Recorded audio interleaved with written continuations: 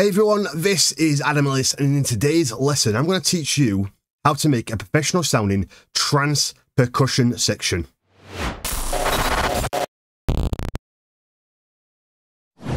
Okay, so we're in Logic, and the first thing I'd like to do is I like to get my kick peaking at -8. This is how I set up my tracks.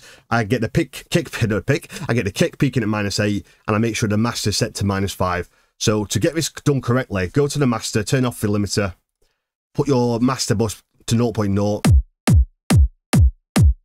Check the kick, you can see it's peaking at -8. So I'm gonna turn the limiter back on, turn my master down to -5, and I make my tracks with this setup. When I'm mixing the tracks down, I will turn the limiter off, and as long as I've got -3 decibels of headroom, I know that I've mixed my track correctly.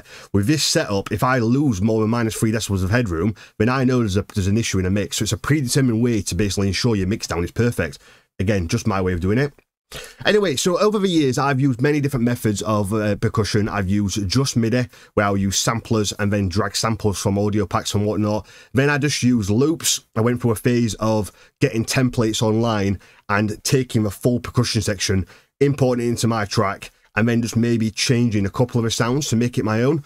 Nowadays, I do a bit of a variation. I no longer use people's templates or anything like that. Not that there's anything wrong with that, but loop cloud has been a game changer for me, as well as a noise gate. So I use a combination of a loop cloud with noise gate for all my audio, and then I'm going to put in the close time of 16ths in MIDI, because I just like to control it like that.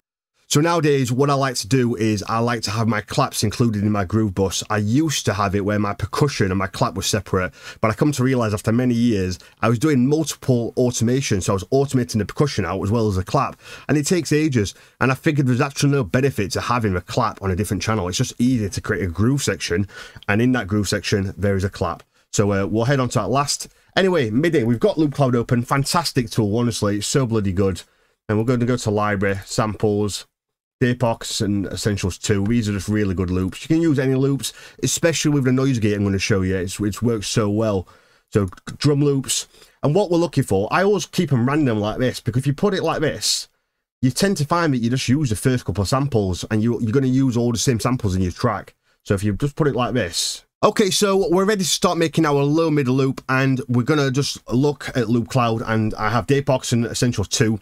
I've got Loop Cloud connected to Logic, so when I press play in Logic, it's going to play it in time and then run it through my channel. So it's a great way of working.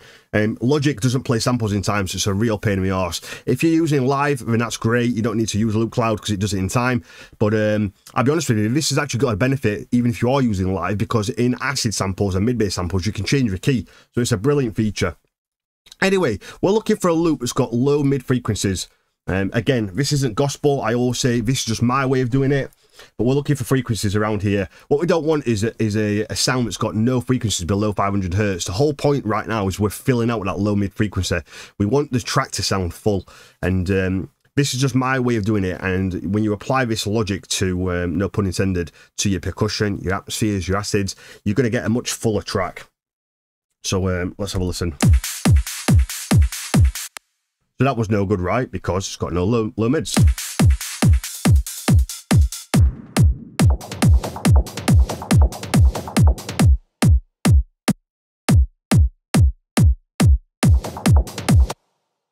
That one is absolutely perfect. So let's compress it. Just a little bit. We'll put it across the stereo field.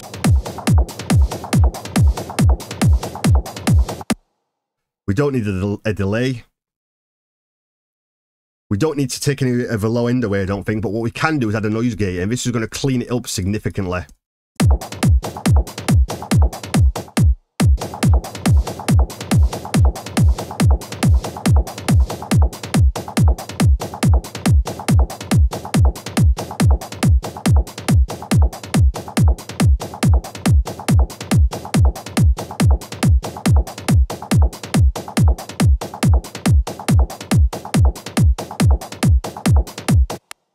I am going to add a delay actually as an effects kind of delay, and this is a great tool. Only Boys #1.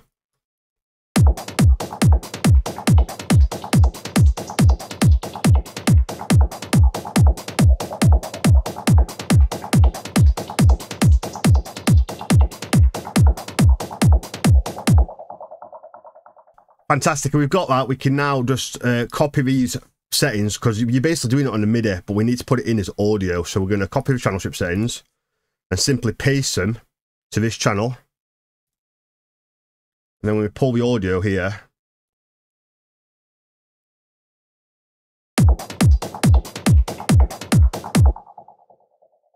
right, now we're looking for a mid kind of loop. So we'll take off the noise gate for now. We'll take off Omniboys and we'll put widen to like 60 as just a starting point.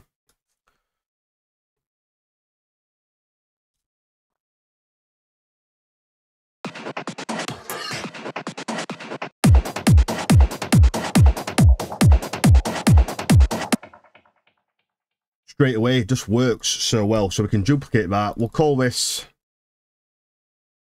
low. We'll call this one high. And this is how fast and easy it can be. Obviously, it took me a long time to get to this. Don't be under any illusion. So we can get rid of noise loop cloud now for the time being.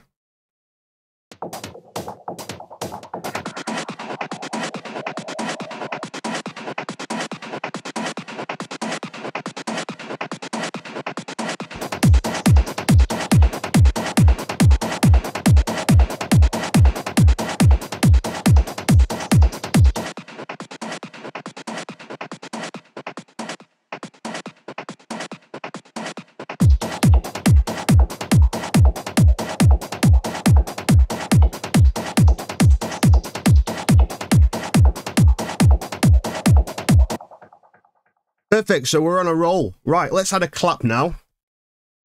So for this one,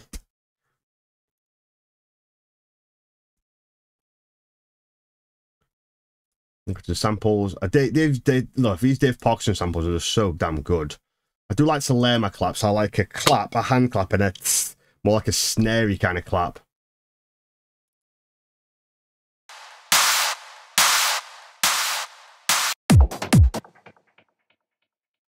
So that we did the hand clap kind of thing.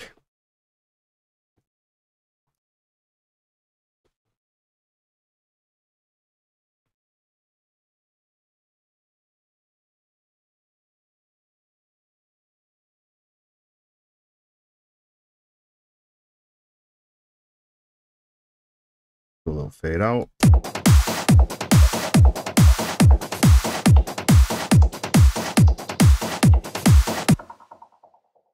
I don't even think we need a lower clap on this one. Sometimes you do. I'm going to roll with it. I'm not going to do things for the sake of doing it.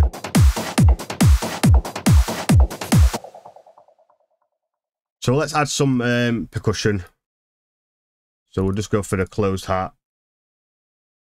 So these closed hats, I always remember an interview with Armin van Buuren many years ago, and he said these closed hats need to be high, and he recommended doing a boost around 12k. So it's going to go for 3 decibels at 12k.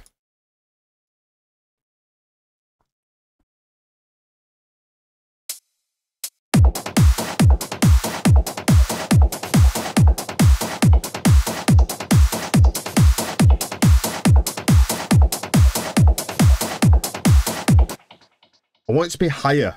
How is that going to happen? With the sound.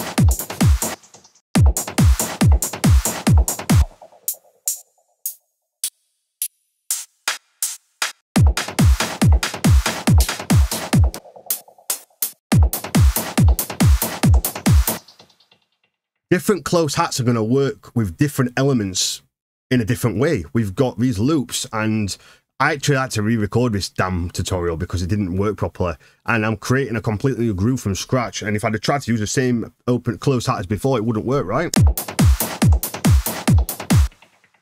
16ths. I'm going to teach you a really cool trick now. I don't know if anyone else does this. I kind of feel like I'm going to take pride in inventing it. This is just my way of doing it. I like the first note to be about 80. Second note to be about 100. The third note turn all the way down because we've got a closed hat, right? So we don't need it to clash. And then the top note can be 110, something like that.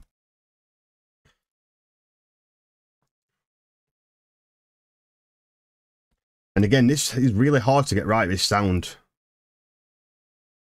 I find it's hard anyway.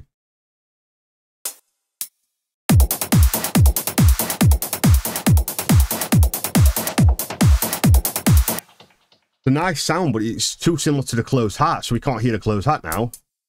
What we will do as well is pan this left 10% and pan the closed hat right 16th right 10% as well.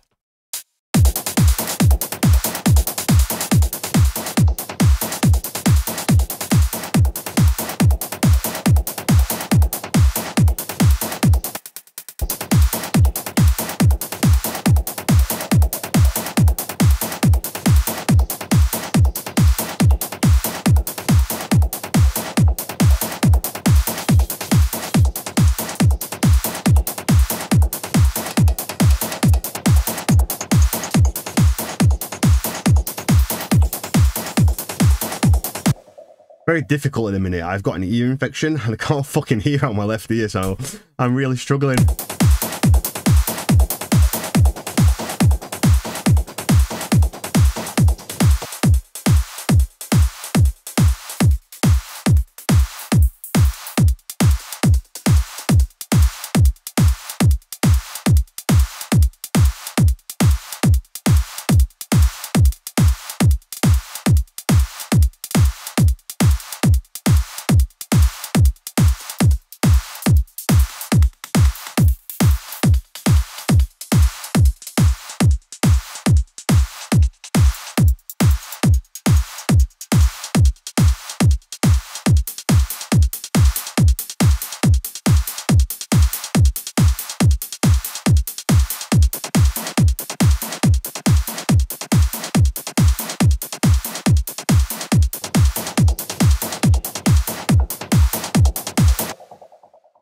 We got there in the end. You want to make sure when you mute each section that you can hear it disappear.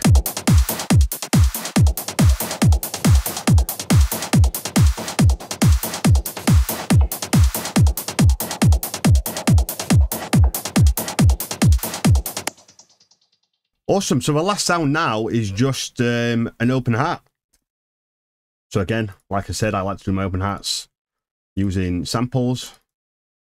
I just find that they just sound better than the ones in sample packs, because whoever's made this sample, in this case Dave Parkinson, he will have made the open hat loop and then he will have processed it. So it saves me doing the process, and again, work smarter, not harder.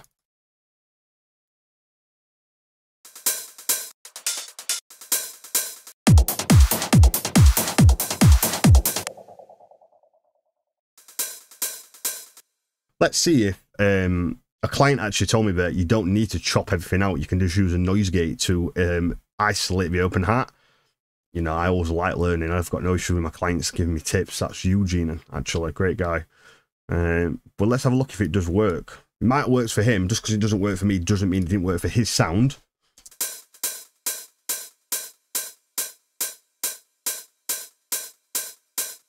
There are some artifacts in that, but are you going to hear them?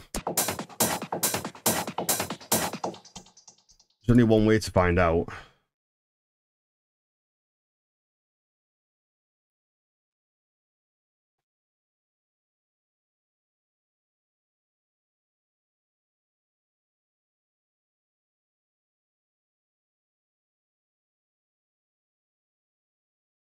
You'll notice that the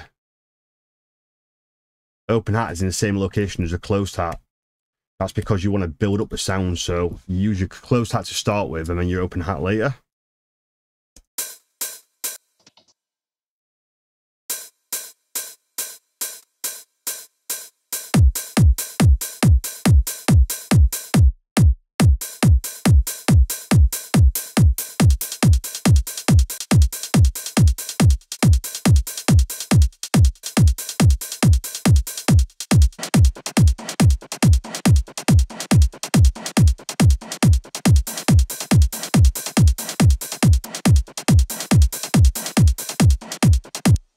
to be fair, I can't hear a difference, so we're going to roll with it. Why not, eh? One thing I do like to do, though, is I like to put on the SSL EQ.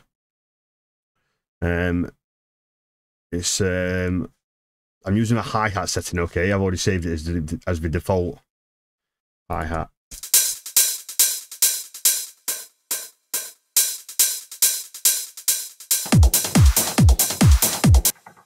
We're going into the red, but we still need the volume, so this is exactly where you would use a limiter. People will say, hey Adam, how do you use a limiter?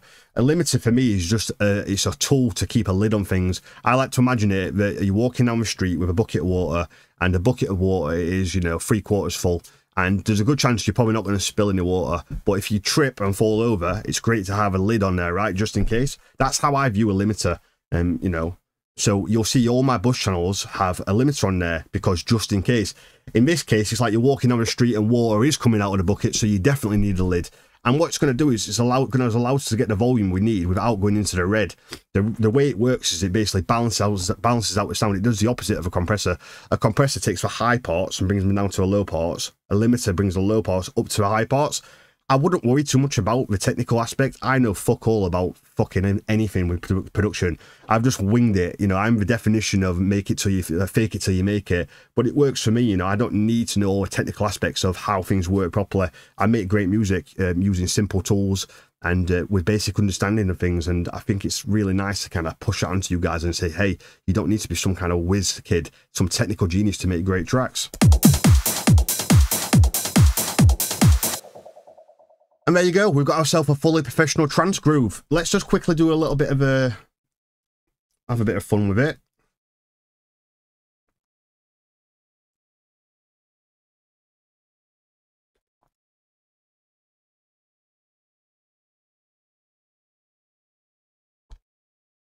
So we'll put a sampler on.